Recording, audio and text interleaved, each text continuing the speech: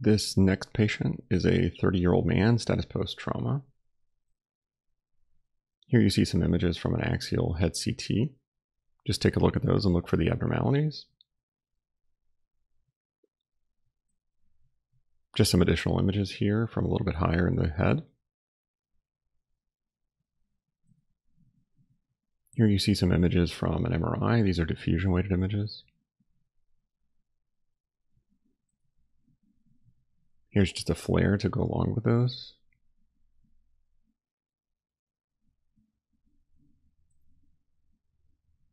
So your question here is, what MRI sequence might be used clinically to further evaluate this finding? Do you want a post-contrast? Do you want post-contrast flare? Do you want DTI? Or would you like susceptibility-weighted imaging?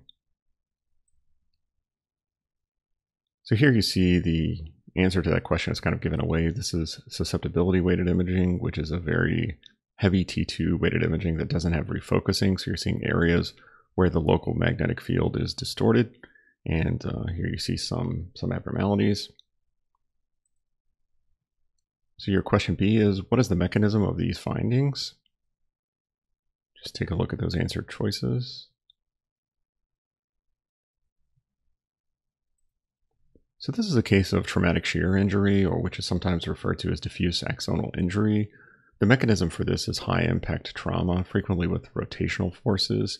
And the mechanism of injury is that you get shear between tissues of different properties, and you get injury to the blood vessels, which can cause hemorrhage and edema in those areas.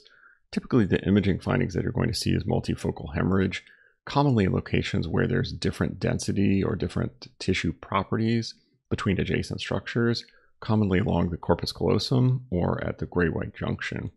Susceptibility imaging is really the best to show the full extent of the injury, while those other modalities are used to show other things. Now here's your CT. What you'll see is some hemorrhage in the inferior frontal lobe, kind of a common location for trauma.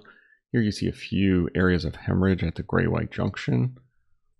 If you take a look at the MR, what you're going to see on flare is you see some areas of edema with central kind of darkness or central susceptibility.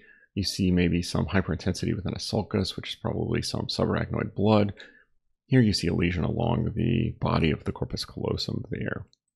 If you do susceptibility-weighted imaging, what you see is the extent of injury is significantly larger than you're able to see on those other modalities. So it's much greater than what you see on CT.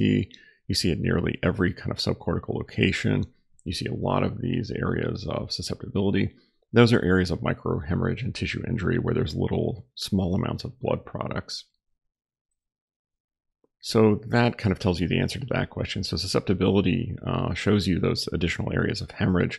DTI is really a research tool. There's not any real clinical application for DTI in evaluating trauma right now, although people are looking into it to assess the white matter tracts and how much disruption they might have. The mechanism of these findings, as we talked about, is shear between tissues of different properties. And when those properties have different tissues, they react to the trauma differently. They compress and deform differently, and then you get injury between those interfaces. Amyloid, you can have susceptibility peripherally, but that's typically not what you're dealing with in this case. Radiation also can cause areas of susceptibility from microhemorrhages or cavernomas, but the distribution and history are not right in this case. Here you see in the same patient, these are just some images from a lumbar spine. You see a fluid level here in the inferior portion of the thecal sac there. You see a little fluid level there. That's blood that's come down from the head. So you see subarachnoid blood is actually layering in the most dependent portion of the CSF in the body, which is in this caudal portion of the thecal sac.